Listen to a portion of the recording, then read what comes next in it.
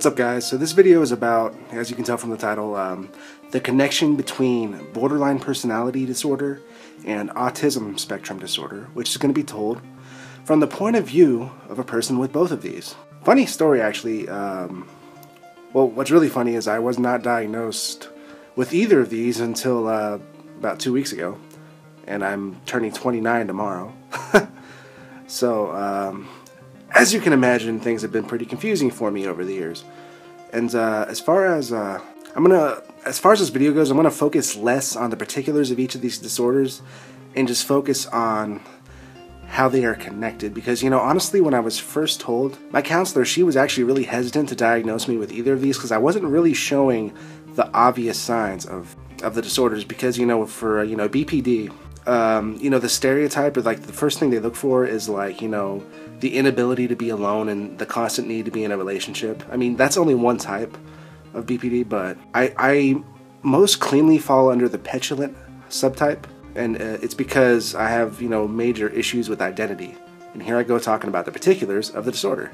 But and honestly, it seemed like really odd that I was diagnosed with both at first, you know, because they're two major disorders, and a lot of points of the disorders actually contradict each other. You know, for one, a lot of people, you know, on the autism spectrum, and especially with me when I was younger, can't really read people's emotions too well, and actually have to be taught that through therapy. And people with, you know, BPD are, from what I researched, are normally very good at reading people's emotions, actually better than average, and will often misread, you know, a neutral expression as an angry expression, and will naturally attribute the negativity to them. But the thing is, what I explained to my counselor is, this wasn't natural for me. I taught myself how to do this through necessity because I had to live a normal, or at least somewhat of a normal life. And getting back to what I was saying before, it seemed odd that I could be diagnosed with both. BPD, you know, the basic concept, and especially in regards to me, is that people develop it through being, you know, through invalidation. So they never really truly develop a sense of identity. So, you know, what's going to garner more invalidation than being on the autism spectrum? So essentially what happened is, you know, everything, because what are the two main things that you're supposed to do when you're a kid? You know, well, I'll say, you know, from the age of 1 to 18, make friends and try to get into, you know, relationships with, I don't want to say the opposite sex, but the sex that you prefer. And for me, I'm 100% heterosexual, but I never had any desire to, you know, when I was young, you see, the thing is that a lot of people thought I was shy when I was younger. I'm actually not shy at all. In fact, when I was really young, I was hesitant to, you know, interact with people because of all the negative interactions I had. I was actually, you know, for me, I always liked everybody, but, you know, nobody liked me. So in turn, I ended up just not wanting to be around people. And plus, there was a simple fact: I didn't really like hanging out with friends. I thought it was boring. I like doing things by myself. I'm a very independent person. I'm a loner. I'm an extroverted loner, I guess you could say, because I do have a lot of friends. But that wasn't always the case. I had to learn how to do that myself. You know, I kind of became like a scientist, you know, like an observer of people, and I figured out how to interact through trial and error. But and how that connects to BPD is, even though I learned how to interact with people, I developed a facade that could get along with people. That wasn't really me. The me was the, you know, the kid, you know, when I was, you know, 10 years old, I wanted to, you know, watch movies and play video games. And as I went into my high school years, you know, listen to music and watch movies. Because I decided to stop playing games because that was too childish. You know, I needed to grow up.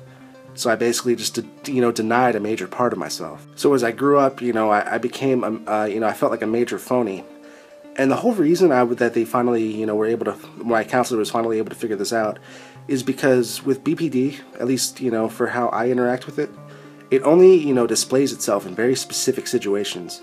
Because, you know, at this point, instead of even trying to get into relationships, you know, I finally accepted that I really don't like relationships, and they're really just too much, you know, trouble. Maybe in the future I'll get into another one, but, you know, I don't see that happening for now.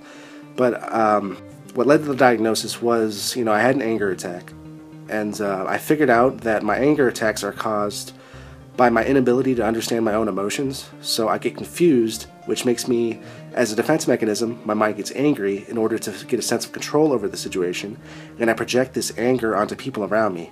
This particular one, there was a girl I was talking to, and I didn't even realize it, but I guess I actually kind of felt vulnerable to her because I liked her, and you know, it's kind of natural for me now to kind of push that away because, you know, when I get into relationships, my BPD, you know, characteristics come out, and I don't want to. It's not that I just don't want to hurt myself. I don't want to hurt other people around me, you know, particularly the women I'm in a relationship with. And what happened was this guy was trying to talk to her, and I'm not sure if they hooked up or whatever, but he was being really, you know, aggressive, really rude. And the thing is, I'm not the type to, you know, try to interfere with human biology, especially if I'm not being assertive about the situation, but I did not like how he was talking about her. And at one point he came up and told me, you know, I'm going to get that pussy. And for one, I don't like, you know, people talking about my female friends in that way. And plus, for me, it felt like he was devaluing me. I felt like he was putting himself above me, and that's the biggest trigger for me. As soon as I feel like you're devaluing me or criticizing me, because what it makes me feel like is people are putting me into this category of bad, you know, with my black and white thinking, and I pretty much usually just snap. Thankfully, we didn't get in a fight, but I pretty much got in his face and said, I'm gonna fucking kill you. And that's why I haven't been back to, it was in Yokosuka where I used to live.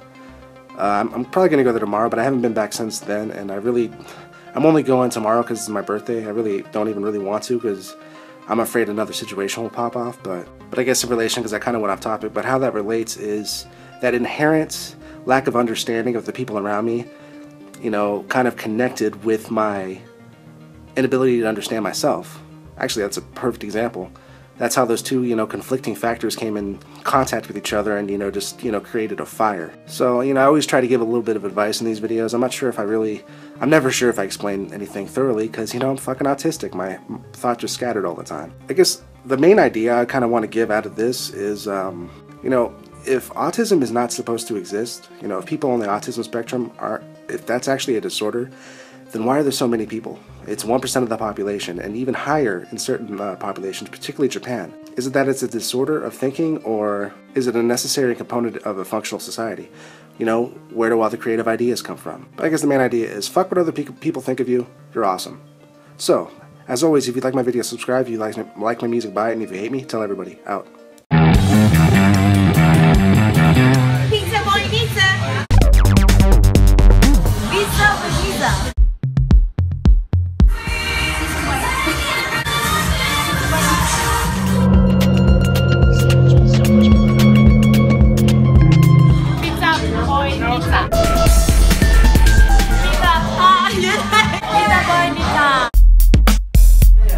Pizzaboynizza! Pizzaboynizza!